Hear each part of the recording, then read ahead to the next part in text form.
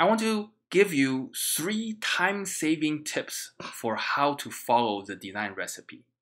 The first tip is to notice that it's really boring to have to test our code over and over again. Every time we change anything in our entire program, we have to test all the functions again. That's a lot of typing. So instead of testing things manually inside the interactions window, that's the bottom half of Dr. Racket, we could use some automatic testing. So most programming languages provide us ways to automate testing, and the beginning student language also provides us with automatic testing. So here's how you add some tests in the program so that every time you run the program, the test will be run automatically.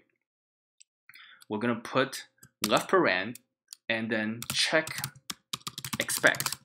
One word, that means we're going to check that the result of the function is matching what we expect. And check expect takes 2 inputs. The first input is how we want to call the function. So that's basically what we type into the interactions window. I'm just going to copy it up. Okay. And the second input to check expect is what we want the output to be. So here the output should be 0. So that's one test. Let's also do the 2 other tests that are currently visible in the interactions window. So if we do F2C212, the result should be 100. And just to copy the last thing out as well, if we do F2C 99.5, the result should be 37.5. Okay, so now when I hit run again, I don't have to type anything anymore because these 3 tests will run automatically, and I just get a summary that says all 3 tests passed. Okay.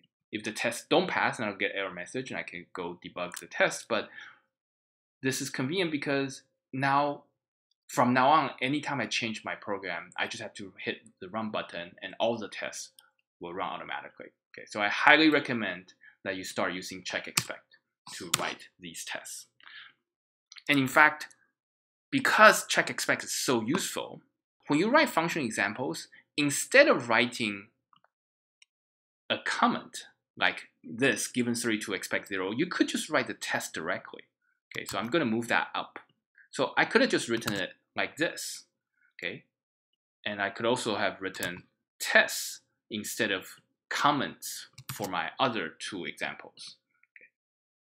So when you get to step 3 in the design recipe, instead of writing comments to describe your examples, you could write tests already.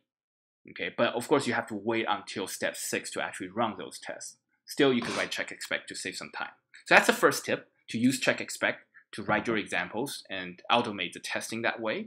The second tip I want to share is to notice that it is really important for you to follow the 6 steps of the design recipe one after the other in order. It's really important that you start with data definitions and end with testing. Okay.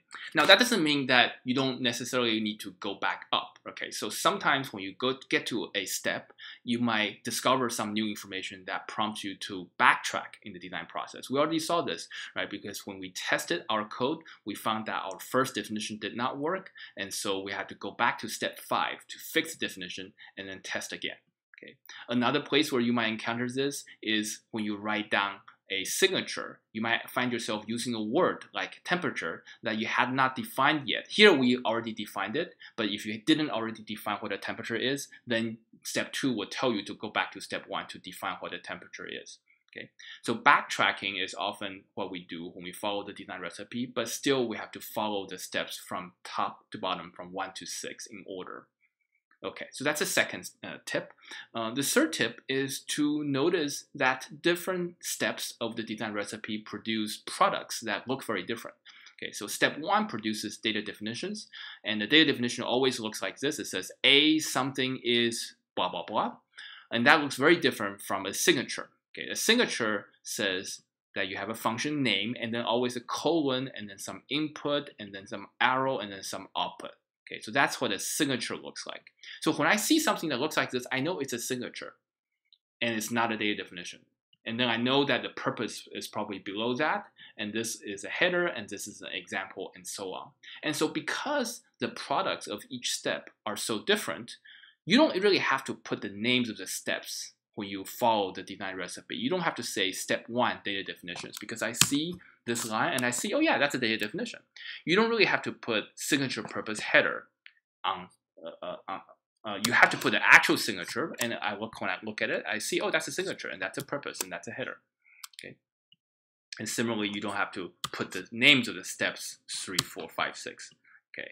Now in the file so that I upload for this part of the class, I'm still going to put the names of the steps in, because we're introducing you to the design recipe. But you don't have to put the steps in. You just have to recognize that this is a data definition, so it clearly belongs to step 1. You do need to learn to recognize what data definitions look like and what signatures look like. Okay, so that's the first tip.